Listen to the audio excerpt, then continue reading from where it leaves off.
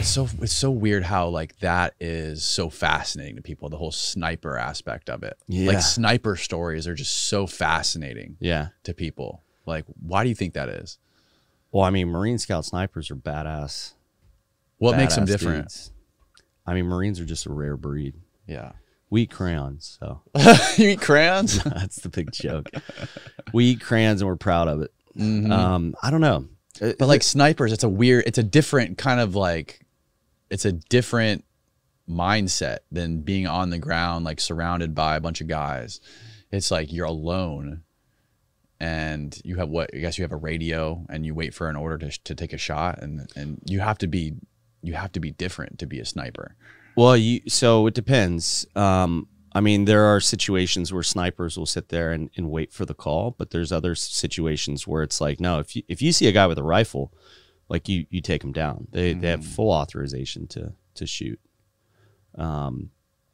It's that's a lot of responsibility and a lot of and it's a different. I guess it's different too, because when you're a tell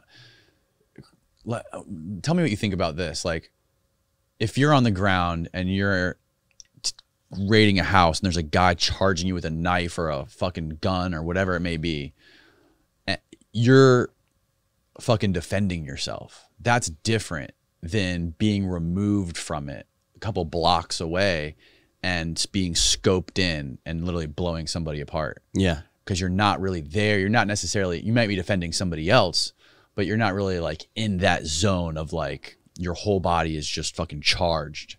You know what I mean? Maybe it is. I don't know. No, I think I have so much respect for anybody in a marksmanship role like that, because you have to, I mean, that guy has no idea if you think about that. And it's funny because I have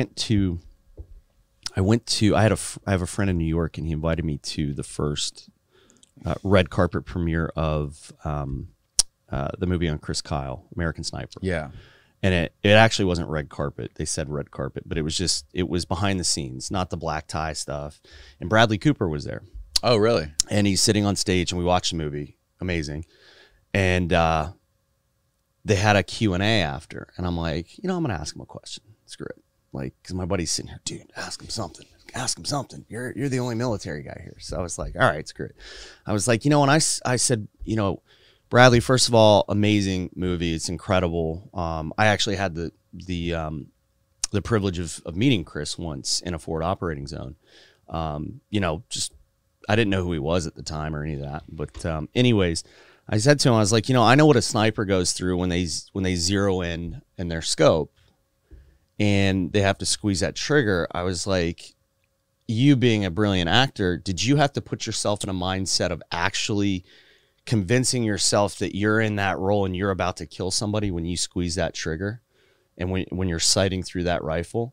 And he said, I 100% did. I said, well, how was that for you coming down? Because I know that, after I've fired at a human being and coming back to the United States after, like, I know what the PTSD that I get from that and the stress. I was like, did you experience any level of anxiety after and getting yourself out of that role? And he said, absolutely. He was like, it's mind-blowing. So I don't know what you guys experienced over there, but so imagine that if an actor has to put themselves in that kind of role, so deep into the role, to convince himself that when he's looking through that sight, he's going to take a life. Now imagine actually doing it in real life and then taking that life. I mean, the famous sniper line is reach out and touch somebody. I can reach out and touch you at any time. And, it's when you think about reaching out and touching somebody like that and what that means, it's pretty wild. Yeah.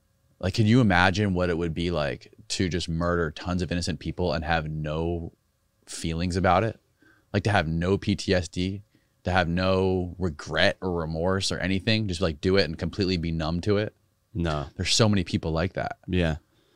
I think, and one of the things I remember most about deploying in war was watching a young Marine take a life and watching how just that moment, their entire presence just changes. It almost makes me emotional to think about. Like I remember quite a few times where you see this happy-go-lucky Marine badass, some of the happiest guys in my unit, and they take their first life and everything changes. And to this day, they're just different people. You don't have that same happy aura. You have this, you can just see the guilt. I remember first time I shot somebody, I was throwing up in the middle of the night, waking up, freaking out about it. But then you get over that, and then you just become numb to it, and you just go. Yeah. But I remember, what was his name? It was a little guy in my unit too. He was like he was the youngest one in the unit. I want to say he was 19, 20, the smallest guy too. And one of my buddies had just gotten shot in the face. Oh, fuck. Went through here, the Donica, and out here. And he was still going at the guy. What? So he went to tackle the guy because he didn't see a gun. And these guys had one of the other squads had just gotten in a shootout with these guys.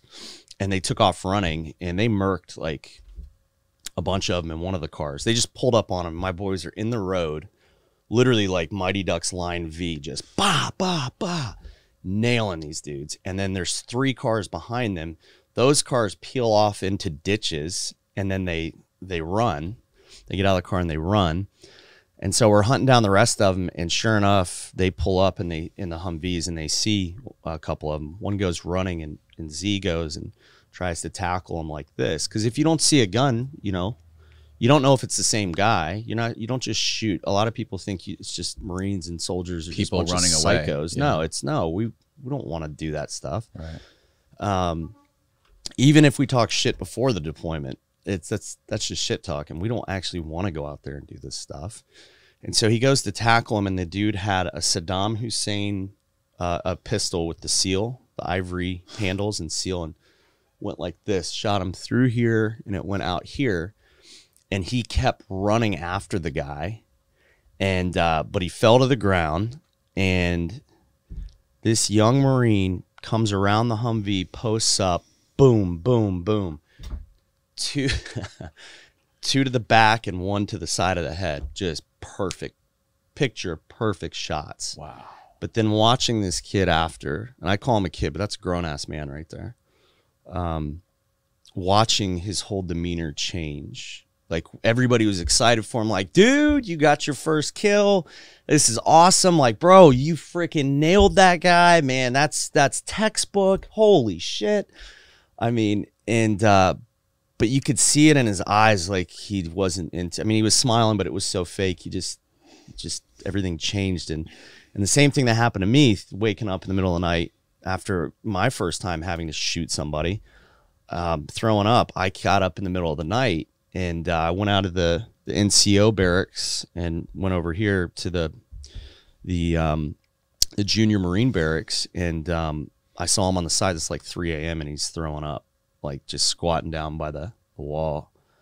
And he looked at me. I didn't go over. I didn't talk to him or anything, because I just could tell he didn't want that. He just needed some time. But I mean, there's some other guys too. After they took a life, it just, your whole life changes.